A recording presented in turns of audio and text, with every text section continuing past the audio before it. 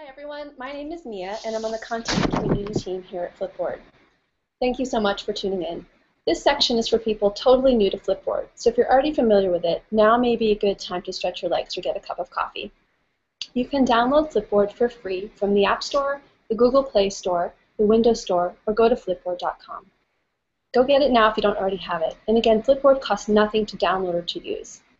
So what is Flipboard? Flipboard is one place to keep up on all your passions, whether that's teaching, fly fishing, literature, ecology, whatever it is that interests you. Content can come in through the web or through social networks, and we have special relationships with hundreds of publishers. These are the great journalistic sources like the New York Times, National Geographic, the Wall Street Journal, and the Washington Post.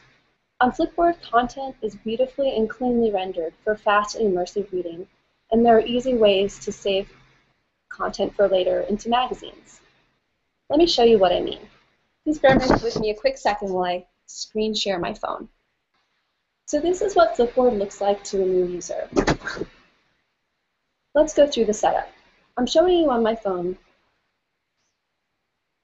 since that's one of the most popular ways people use Flipboard.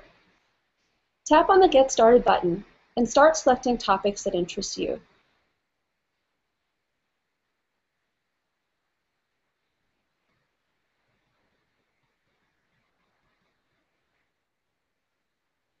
You can also type in topics. I'm going to show you a couple in education to show you the breadth of what's available.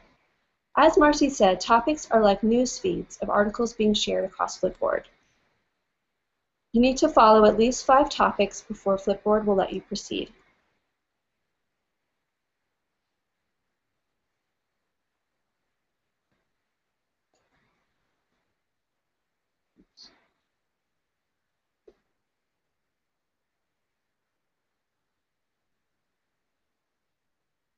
There are over 34,000 topics to choose from, and so many related to education. So don't be shy about filling up your Flipboard with what matters to you. You can always add more later. After you're done picking topics of interest, tap the Next button. Then create an account by filling in your name, email address, and password. I'm going to sign in with an account that I created earlier.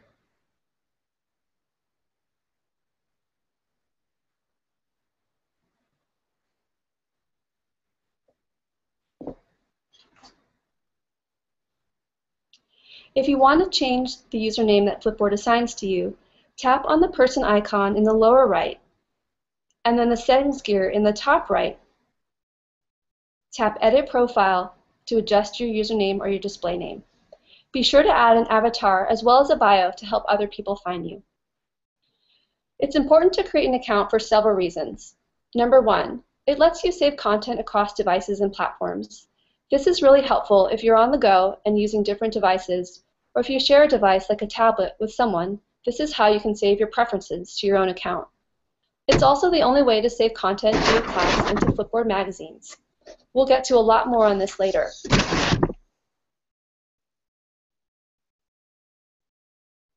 Now you'll see that as soon as I'm signed in, the content from the topics that I picked earlier is powering my cover stories.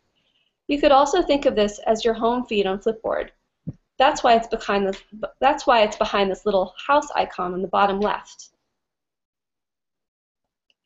I can find everything that's powering my cover stories over here behind the little grid icon. You actually can't see this in the screen share, but it's a little grid of squares, and we also call that the table of contents. Here are the topics I followed earlier. Just tap on Find More Topics to Follow to look for more. Tap on the word Accounts to connect Flipboard to your social networks like Twitter, Google+, LinkedIn, and Instagram. Let me show you what a Twitter feed looks like on Flipboard. This is what my timeline looks like. You can see that it's a fast, efficient way to scan what's being shared by the people I'm following on Twitter. Tap here on top of the masthead to dive into your Twitter feeds. If you use Twitter lists, you can find them where it says Your Lists.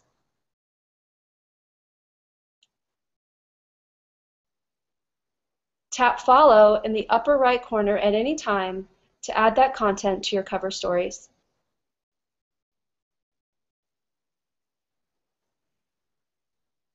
But here's the really, really cool thing that I wanted to show you.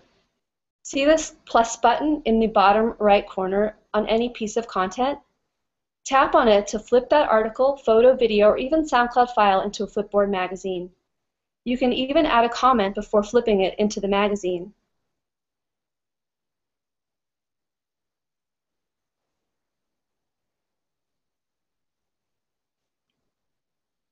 I'm going to flip it into a magazine I've already created, but if you were starting from scratch, tap that gray box where it says New. Give your magazine a good title and description. This helps the magazine be more discoverable through Flipboard search and gives your class or readers a good idea of what to expect inside.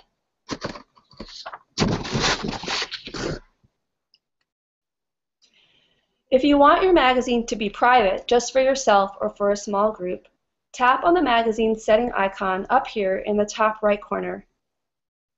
Go to Advanced Settings and slide the toggle over so it says only you and the people you invite can view and follow this magazine. You can invite others at your school to contribute by going back and tapping on the words Invite people to contribute to send them an email invitation.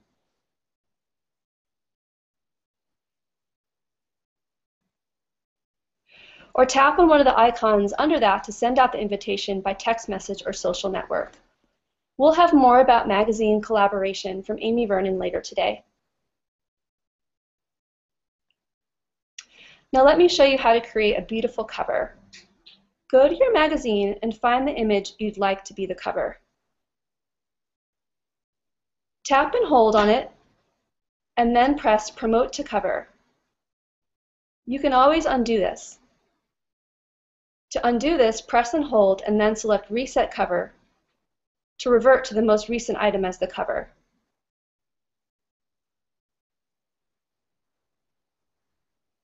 Sometimes it takes a little while to stick. I want to take you back to this menu for a second. It houses your magazine's tools as well as ways to share it out to readers. If you want to customize any of these options, tap on the buttons that say More to rearrange the actions, or to turn share options on and off.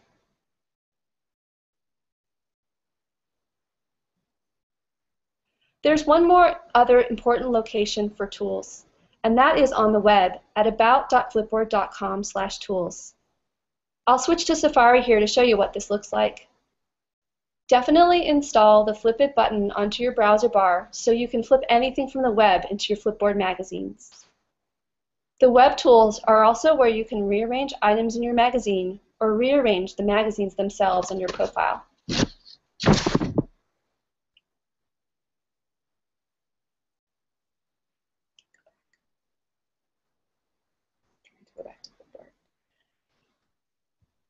There we go. So these are some of the very basics about what you can do with Flipboard.